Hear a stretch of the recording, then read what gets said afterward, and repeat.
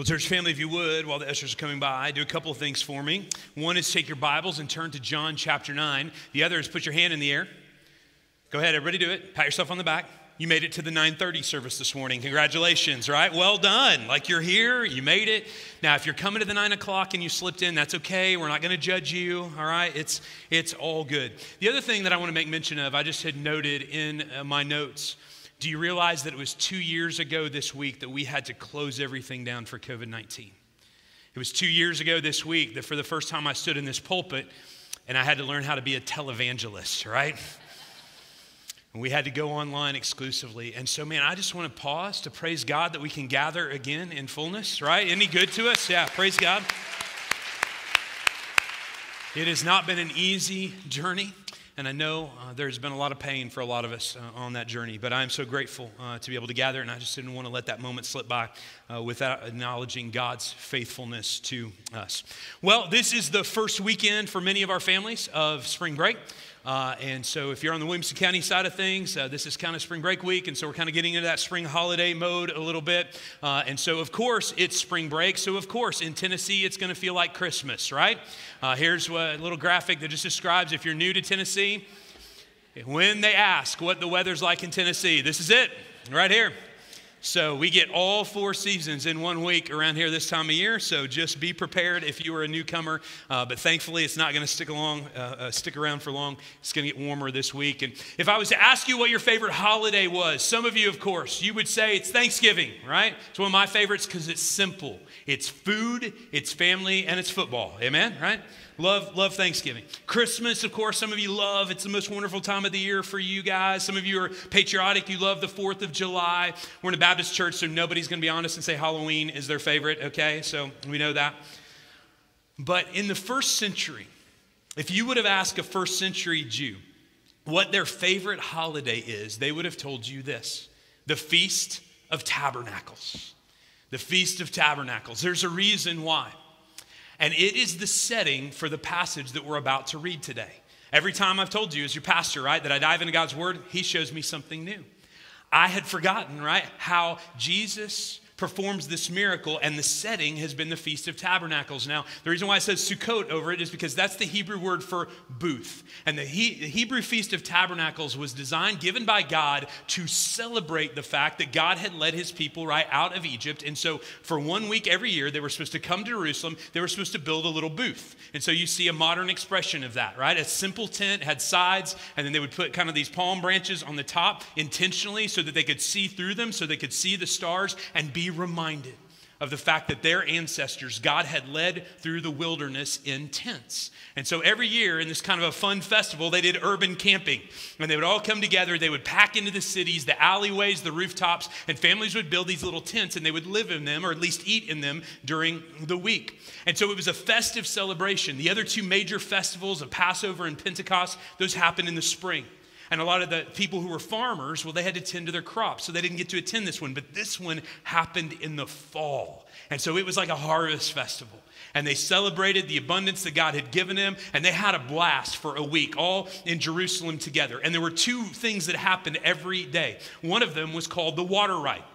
And so what would happen is the high priest, he would take this huge pitcher and he would lead a parade, and they would shout and sing psalms, and they would go down to the pool of Siloam. He would fill up that pitcher. He would march back up in the parade, back up to the temple steps, and there on the temple steps, he would pour out that water. 1, to be reminded that in the wilderness, God provided water for the Israelites. Number 2, to ask God to bring the rain again next year for the crops. The second part of that festival was fire. And so what they would do every night in the temple courts, they would have these giant candelabras, these giant torches that some historians say were as tall as the city walls themselves. And they would light them on fire, and they would basically celebrate. Why? Because God had led them like a pillar of fire by night through the wilderness. And it was in the context of these 2 that Jesus taught that he was the living water. And in John 8:12, he taught that he was the light of the world. Isn't that amazing to realize that? That was the context of what was happening in Jerusalem. And so the day after the festival was over, as Jesus is walking past a man born blind, he has the opportunity to perfectly illustrate that he is the light of the world, that he alone can bring sight to the blind. Will you stand with me in honor of God's word as we read this incredible story out of John chapter 9, verses 1 through 12. Being Jesus was passing by, he saw a man blind from birth.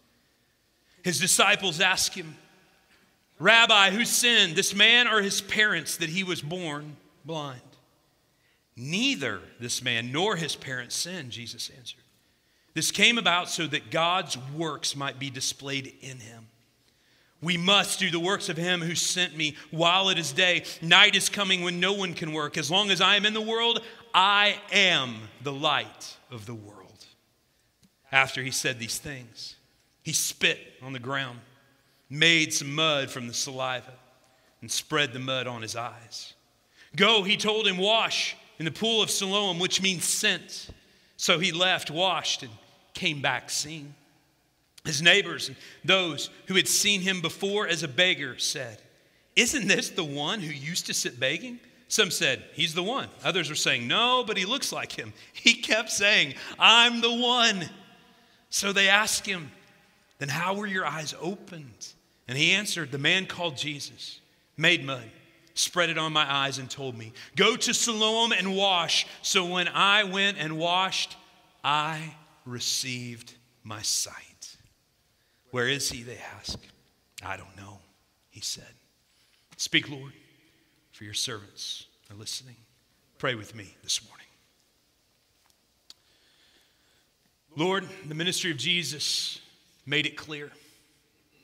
He came to give sight to the blind, but he also came to blind those who thought they had sight. So, Lord, today, may we all clearly see that we need Jesus. And may we go to others with that good news that he is the light of the world. It's in his name we pray these things. And all God's people said, amen. You may be seated. So earlier in this series, we have been walking through John's Gospels, and if you'll remember, several of the stories that we covered back in January dealt with the signs that John gave us to point to the reality that Jesus is the promised one, that he is the Messiah. And so in John's Gospel, this story serves as the sixth of those seven signs. As a matter of fact, the seventh sign we'll look at next Sunday. And so a sign, we know it points to a reality. And what the signs did was they authenticated and illustrated who Jesus truly was, what his nature was. Why? John tells us in his Gospels, "These are written that you may believe, and that by believing that you may have light in his name." And so the first thing that we see Jesus pointing to, the first point today for us this morning is this, is that the light of Jesus shatters the darkness. The light of Jesus shatters the darkness. I love this. It says, as he was passing by, he saw a man blind from birth. Who saw the man? Jesus saw the man. Now, in their culture, if you were disabled in the first century, you could only live on charity. It was the only way you had of making a living. So much like our culture today, there are certain beggars, panhandlers, people who will sit on busy street corners, right? Sometimes they hold up a sign.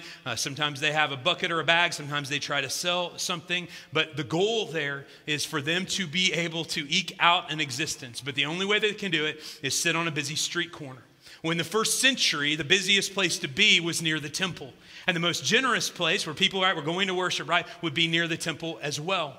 And so the entire existence of people who were disabled in Jerusalem was largely sitting on the side of the street, begging for an existence so that they could just survive. And what I love is it says that Jesus saw this man. Because like for you and me, what happens to our hearts when we see these beggars by the side of the road is what? After a while, we don't notice them anymore, do we? Our hearts become callous. First time we see them, we might be like, what's that about? Man, maybe we offer a prayer for them. Maybe we roll down the window, offer them some food, and we may do something. But after a while, after we see them there consistently, we don't notice them anymore. There's an interesting phrase that's come about in our culture in recent days that I think is important because it speaks to our gospel opportunity. It's the phrase, be seen. When you tell somebody you are seen, right? You're telling them, I notice you. I care about you. I want to know about your story. And so what's interesting is the disciples see this man differently. They see this man as a curiosity. They've seen beggars like this before, especially around the temple. And so to them, this man is a theological question. Teachable moment. Hey, Rabbi, this is something we wondered about before. That this relationship with Jesus, so they're going to ask him, right? Who sinned, right? This man or his parents? Because what they had given themselves into is what philosophers call the logical fallacy of the either or the logical fallacy of the false dilemma. When you and I encounter a situation, we take what our culture and our tradition has taught us, much as the disciples were doing in this moment, and we're like, wonder what this is all about. It's either this or it's that. Here's what I love about the ministry of Jesus. There's another way, isn't there? And Jesus shatters their preconceived notions with this one word, neither. He said it's neither. And so he says, instead, this man was born so that his life might give glory to God. And all of a sudden, we lean into what I think is one of life's hardest questions. We often feel like we're in the dark asking the why, God? Why? Question. There are not easy answers. The Bible warns us repeatedly, right, about coming to abrupt conclusions about these things. But we get an incredible hint in this story when we lean into the dark of the hard why God question. And let's be honest, we will all ask that question if you haven't already about some part of your life. I have a friend who's a member of this church. They asked that question about their child. His name is Brian Ball. And I want him to join me here on the platform because literally in my Bible, written next to this passage, right, is the name Benjamin Ball, which is the son of Brian and Rachel. And so, Brian, thank you for agreeing to do this today. Brian's no stranger to many of you. He has served as a trustee, life group leader, co-teaches Coffee House Theology with me on Wednesday nights. So, Brian, I hope you're doing well today. Thank you for agreeing to get up here with me. Thank you for because having me. I could tell this story for you, but it's your story. So it's always more powerful when it comes from you as you bear witness to what God has done. And so give us a little bit of your family story and tell us why this verse is so central to your testimony. Absolutely, absolutely. Benjamin's our oldest. He's one of the orange sweater. When Benjamin was born, we knew something was wrong. We knew something was broken. And so they tested him for about 10 months. And at 10 months old, we were holding him in our arms in the doctor's office, and they said, your son has cerebral palsy. He will never walk, and he will wither and die at 9. And so that was yeah. So there's a lot of dreams kind of shatter on the floor at that moment. And so we started praying, and I prayed, and I told the Lord, look, I'm a big boy. Right, you've been faithful to me. You can take anything you want from me. And I mean anything you want from me. Yeah. Heal my son. Yeah. Right? Heal my son. And so God brought me to this verse, right, where John 3, where it says, neither this man nor his parents sinned, but this was done so the works of God may be displayed in his life. Yeah. Right? And so cerebral palsy was given to Benjamin so the works of God may be displayed in his life. Right? And so what I realized in my prayers was that he was the one that was whole. And I was the one that was so broken, right? Yeah. And so now we see the works of God being done in his life. And you and Tanya have walked through us with this, prayed through us with this. Yeah. In grace, he walks closely with the world, right? He's been given a gift. He gets to go places you and I, most of us, never get to go and witness for the gospel, right? And be that strong presence. And I'm not going to tell you CP is a good thing. Yeah. I'm not going to tell you, but what I can tell you is that God can work through that to his glory. Right, and I don't know when you look at Benjamin what thread you pull out and he's not Benjamin anymore, right? One of those big threads is CP. Yeah, and so we are thankful. We're thankful that the Lord has been so merciful with us. Yeah, amen. Would you give Brian a hand for sharing his story this morning? Thank you, brother. Did you hear what he said? For him as a parent, there was a journey. God shattering the illusions that he had about who his child was going to be, what his child was going to do. For him, there was a revelation there that I'm the one who's broken, right? But he's the one that God has created just as he is for a purpose and a reason. And I will tell you, I've spent time with Benjamin Ball. God's glory is uniquely displayed through that young man. There's something about his presence, his intellect. He's a graduate of Princeton University. Currently, he is teaching at Eton College in England, teaching the future kings and queens of Europe. That's what how gifted this young man is. And he loves the Lord and bears witness to him and his presence in his life. It's amazing to see how God works in unexpected ways. And so my encouragement to you today, right, is in the why God questions when we fumble around in the dark, is to lean in and know that somehow, some way, God gets the glory. God isn't surprised or thrown off by the things that happen in this broken world. As you heard Brian say, right, cerebral palsy disease is not a good thing. And yet God can take things that are not good and use them for his glory. Amen? The most ultimate example of that, of course, is the cross. So yeah, you can amen to that all morning long.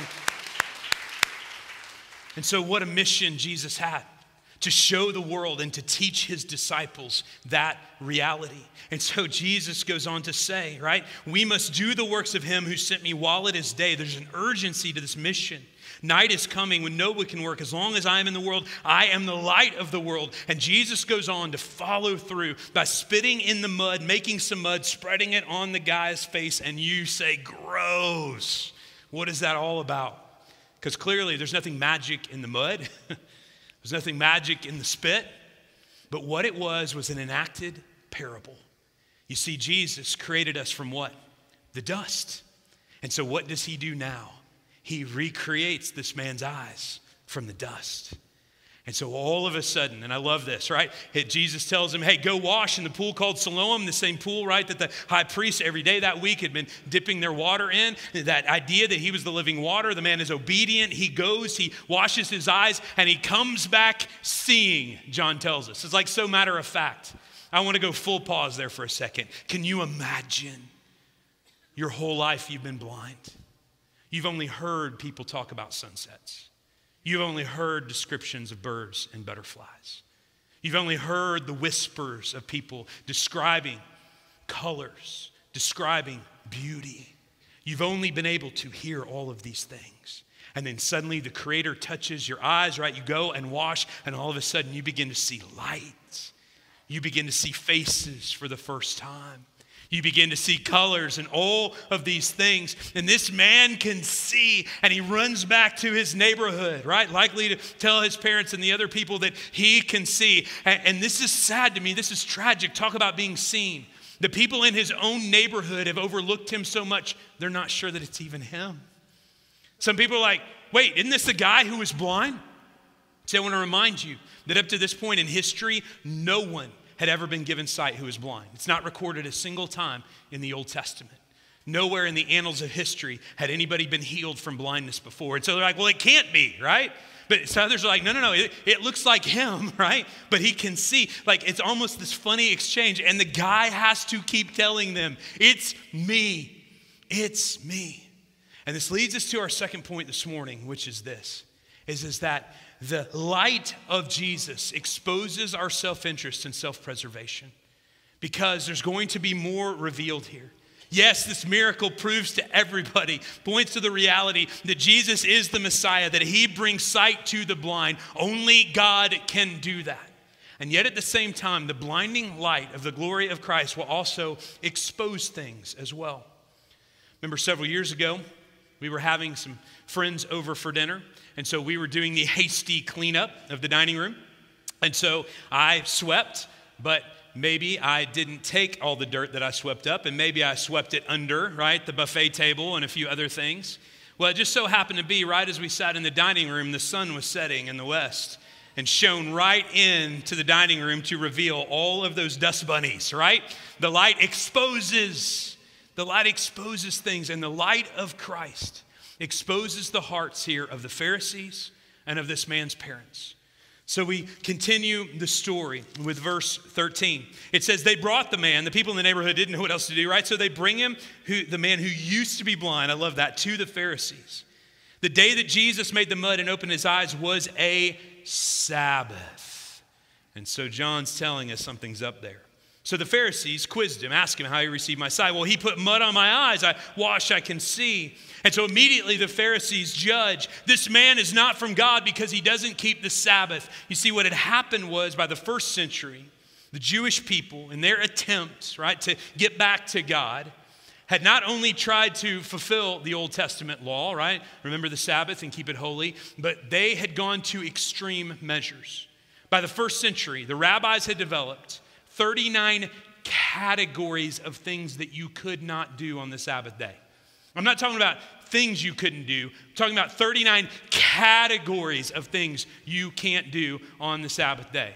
The equivalent in our culture, is anybody here old enough to remember the blue laws that we used to have? So some of you, yeah, show of hands, yeah. So don't be afraid, yes, yeah. So they were called blue laws because originally the Puritans wrote them on blue paper. And so they were laws in the community about what businesses could and couldn't be open on Sundays, the idea that Sunday was supposed to be a special day, right, for Christians to observe worship. And so Chick-fil-A is probably the most famous example now we have of a corporation that observes that principle. But there were 39 categories of things that you could not do on the Sabbath. One of those was healing. A doctor couldn't do anything on the Sabbath unless it was life-threatening.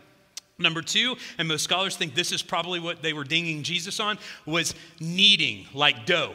And so when he spit and made mud, right, he had to form it into this paste that he put on the man's eyes. And so kneading like dough, right, that was considered work. I mean, you weren't supposed to literally lift a finger. Anointing is another one that you weren't supposed to do. You weren't supposed to put salve on anything. You weren't supposed to work with your hands at all. And I know what you guys are thinking, like, this is to the extreme. And yes, it's the reality. This man needed sight, but what did the Pharisees do? Well, they wanted to argue about it. All they could see instead of the miracle that was right in front of them was their own way of thinking. They themselves were a stumbling block to receiving and understanding what God was doing right in front of them. And so often for you and I, our preconceived notions, the way that we think about the world, because we think we've got it all right, is the way that we think things should be. And so that keeps us from recognizing what Jesus is doing. You know, sadly, our own theological tribe, right, is guilty of much the same approach. There's an old joke. What do you have if you have one Baptist? An evangelist. What do you have if you have two Baptists? A Bible study. What do you have if you get three Baptists? A theological controversy, right? And so we have to be careful in our attempt to be about the good things. We can sometimes miss it. And in this moment, the Pharisees missed it. And so the man gives his testimony.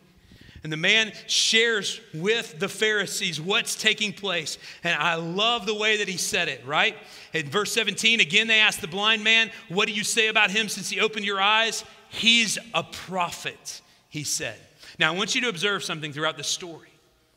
The man's eyes spiritually are becoming more and more open. The Pharisees become more and more closed. It's how God works as he reveals more and more of himself to us. And so if you don't get the answer from the guy you want, what do? You go get his parents.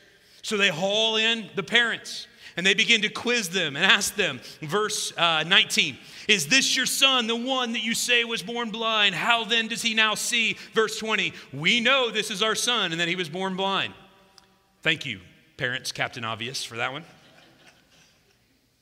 But what we don't know is how he now sees. And we don't know who opened his eyes. Ask him. He's of age. He will speak for himself. And John gives us some context.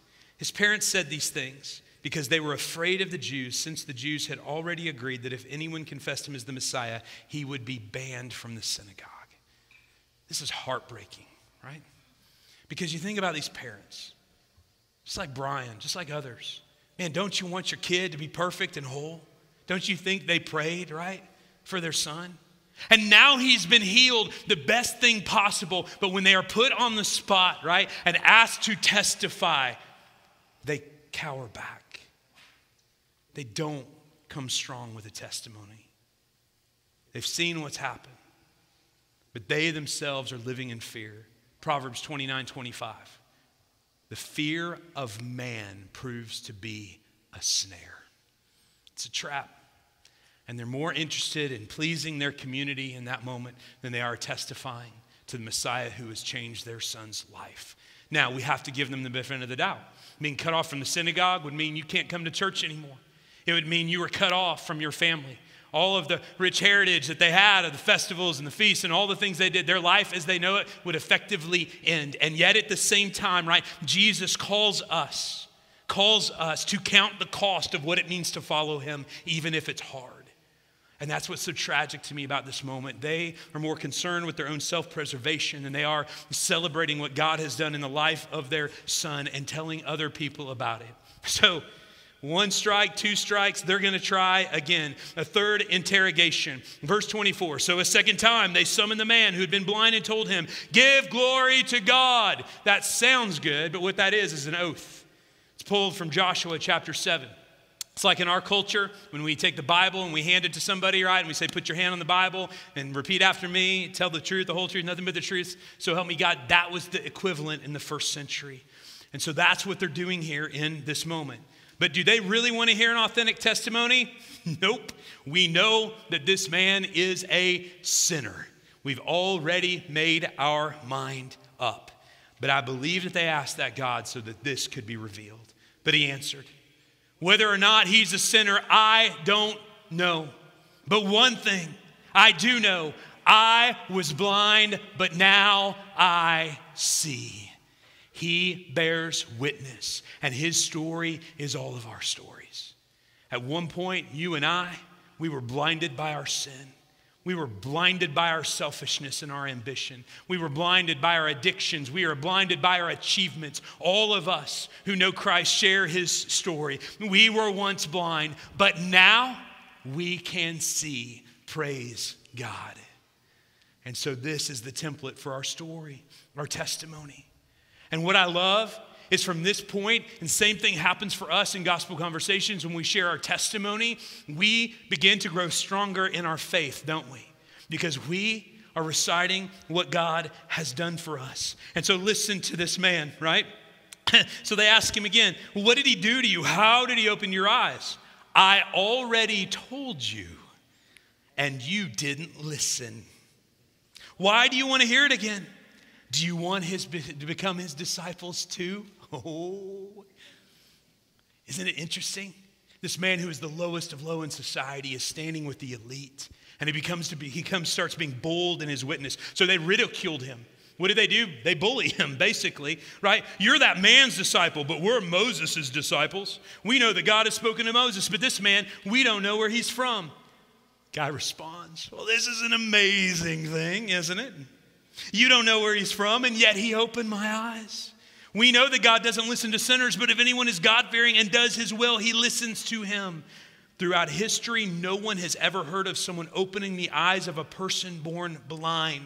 Translation, Pharisees, you know the verses. You know the passages. You know the histories. This is an uneducated, disabled man who is giving the elite of their culture a schooling in this moment. Boom, roasted, as we might want to say. Throughout history, no one has ever heard of someone opening the eyes of a person born blind. If this man were not from God, he wouldn't be able to do anything. Again, they dismiss him. You were born entirely in sin. Are you trying to teach us? Yes. What do your scriptures say? What does Isaiah 42, 6 and 7 say? I will watch over you and I will appoint you to be a covenant for the people and a light to the nation in order to open blind eyes. You see, one of the most important prophecies about the Messiah to come is that he would restore sight to the blind. And yet, the scriptures that they claim to know so well, the scriptures that they had memorized forwards and backwards, their own arrogance, their own spiritual pride kept them from recognizing that's what was happening right before their very own eyes. Jesus, his light exposes our self-interest. It exposes our self-preservation to where we need to repent from trying to act like we have it all together. And this leads us to the third movement of the story today, which is this. It's that the light of Jesus blinds the arrogant, but gives sight to the blind. It gives sight to the blind. So Jesus heard that they had thrown the man out. And when he had found him, he said, do you believe in the Son of Man? I want you to think about the emotional roller coaster this guy had been on, right? Started the day like every other day in his existence, finding his way to a street near the temple, sitting down and begging. And then this Jesus guy showed up. He heard some theological questions, right? And all of a sudden, Jesus rubs mud on his eyes. He goes down, washes in a pool. He can see. All of a sudden, he's swept up into this questioning, into this controversy. And in this moment, he bears witness to Christ, and now he's been kicked out of church for it. Churches get messed up when the wrong kind of people get saved.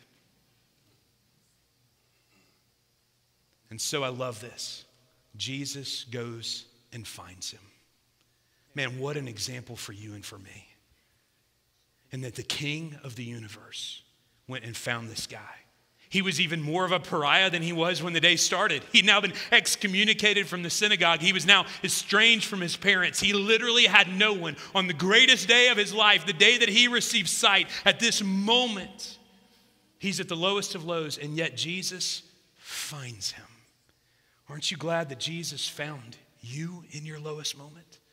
Aren't you glad that Jesus didn't stop pursuing you? You see, sometimes, and I get it in our evangelical shorthand, we'll say, right, I found Jesus. So our senior pastor at Brentwood, Mike Glenn, will say, no, you didn't find Jesus. Jesus wasn't lost. You were. Jesus found you. And Jesus finds this man, and he asks him this question, the invitation question, do you believe? Do you put your trust in the Son of Man? The man, and again, his heart has been opening, his eyes getting more and more wide spiritually throughout the story. Who is he, sir, that I may believe? His heart is open, he's ready. Jesus answered, you have seen him, and in fact, he is the one speaking with you. And here it is. This man's eyesight might have been restored, but he isn't healed until this moment. But now he is with these words, I believe, Lord, he said, and he worshiped him. That's the moment of true healing. And no matter our physical condition, spiritually, that's the moment that changes our lives. And this man is transformed. And Jesus makes it very clear to him, right? The Pharisees, they're not the judges. I came into this world for judgment in order that those who do not see will see, and those who do see will become blind. In other words, my light exposes the arrogance of those who in their religiosity and their spiritual pride think they have it all figured out. Those who want to try to get to me by rule following and their own achievements, that's not the way. Of course, the way of rebellion isn't the way either, but the way is the way of grace. Love this, right? There's still some Pharisees sticking around. There's always that guy in the crowd. We aren't blind too, are we, Jesus? If you were blind, Jesus told them, you wouldn't have sin. But now that you say we see, your sin remains. In other words, they have seen that Jesus is the one who saves. Now it's their decision, just like it's yours and mine. And so a few things that we need to talk about as we think about some practical takeaways from this story. A little illustration. Several years ago, when our daughter Lexi, yes, that Lexi, the one I have all the stories about, right? And she's good with it, as I've told you guys before.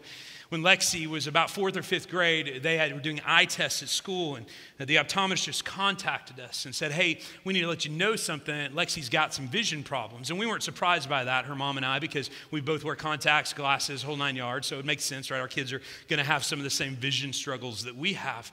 And so he said, no, but this is different. This isn't something that we can fix with a corrective lens. You see, when she was little, at some point, the muscles around her eyes didn't develop properly. So there's a fundamental underlying issue here. What she needs is not just corrective lenses. She needs something called vision therapy. It's like physical therapy for the eyes. And so for Lexi, when she was trying to read, right, she'd get to the end of a line, and then her eyes, muscles weren't formed properly, weren't trained properly, would jump all over the page. So every time she came to a new line, she had to reset her vision. You know how exhausting that is? And all of a sudden, it became clear to us why she had headaches, why she didn't love to read, all of those kind of things. And so we enrolled her in vision therapy. And over the course of a year, it was fascinating. She was taught all of these exercises to do, watching a tennis ball, right? All of these different things in order to retrain her eyes. And God designed our minds in such a way that the muscles around her eyes were able to be rewired so that she can see. And what a gift that has been. And so she is a great student. She's even a good driver, right? All these things, right? Because the muscles in her eyes now work properly. And in a similar way, you and I spiritually need the muscles, our spiritual muscles around our eyes, rewired to takeaway number one, to see the way Jesus sees. Jesus saw beyond the category, blind beggar, right? And he saw the person. In Matthew chapter 9, it says, when Jesus saw the crowd, he had compassion on them because they were weary and worn out like sheep without a shepherd. You see, Jesus saw people's spiritual needs. And you and I need to see the spiritual needs and opportunities that God has put around us all the time. That's what this Pursue campaign is all about. We believe that God is leading us to pursue the very people that he is putting in our path each and every day. So let's see them the way that Jesus sees them. Number 2, let's see our own need as well. You know, as I mentioned a moment ago, I have terrible sight. That's why you don't see me wear glasses very often, because they are as thick as Coke bottles on the bottom, right? I'm like -6.5 in one eye, -7 in the other, so I wear contacts, right? But when I was a young boy, when I was in the 3rd grade, I couldn't read what the teacher was writing on the board, and so I got in trouble in class because I was asking my neighbor what she was writing on the board. Why? Because I didn't want to admit that I couldn't see. And spiritually, so many of us are in the same boat. We don't want to admit that we can't see. We don't want to admit that we don't have it right. And so that's what Jesus is pointing out, the arrogance of the Pharisees, the self-preservation of the parents. Instead, we need to admit our own need. For me, being able to see came with the admission, right? I can't see and I need to get some help. And some of you today are in that boat. You are in the darkness, you can't see. You're asking the why God question and you don't have any answers or any place to look. Jesus says, I am the light of the world. Come to me, and I will help you see. And then last but certainly not least, number 3, right? We need to see opportunities to share our story. There are opportunities all around us to do exactly what the man born blind did. I was lost, but now I see. The world is longing to hear our story. They want to hear what difference Jesus makes in your life. Brian's story, Rachel Ball's story is powerful. Why? Because people want to know. What did you do with a son who was born with cerebral palsy? How has that affected your life? How has God used that? And they're able to bear witness, and you have a story and I have a story. Our stories are not the same, but we have a story, and we need to share that story. You know, there's a pastor who had a story as well. He lived in 17th century England. He had a mother who loved the Lord, who rooted him in biblical truth from a young age, who taught him scripture. But his mother died when he was 7 years old. And he was bitter and angry. He was asking the why God question in the dark. His father was in the Navy, and so he followed his father into a life on the sea. He started sailing at 11 years old. And so he was trained up to be a sailor. And he talked like a sailor, he cussed like a sailor, he drank like a sailor, and he ran slave ships like a sailor did in that era. And then there was one day that they had a fierce storm that their boat came into. And so at 23 years old, this man by the name of John Newton, right, recalled in his moment that he thought he was going to die the verses that his mother had taught him. He cried out for Jesus to save him, and he did. John Newton finally sailed home, and so through many toils and snares, John Newton had been delivered. And he renounced his old life. He became a pastor. He began to work for the abolishment of slavery in England, and he wrote dozens of hymns, one of which I almost guarantee you know. Amazing grace, how sweet the sound that saved a wretch like me. I once was lost, but now I'm found. Was blind, but now I see. Will you bow your heads with me this morning as we come to this time of response? Because like John Newton, the blind man's story should be all of our stories. And today, if you need to turn from your sin and yourself to a Savior who can open your eyes, then today is the day of salvation. If you realize today, I'm more about my self-interest and self-preservation than I am surrendering to the Savior who came as the light of the world, then today leave the darkness. Run to the light of Jesus. It's his grace that saves us. As John Newton knew, we don't deserve it. We don't earn it. We're wretches in our sin. There's no hiding it. There's no glossing it over. But God's grace is greater than my sin. And so today, would you respond to the one who's the light of the world, the one who gives sight to the blind? His name is Jesus, and he's here. Thank you, Lord Jesus, for this incredible testimony in this story. May you open the eyes of our heart to you. Your grace is amazing. And it's in your name we pray. And all God's people said, amen. Would you stand with us as we sing this incredible hymn in response?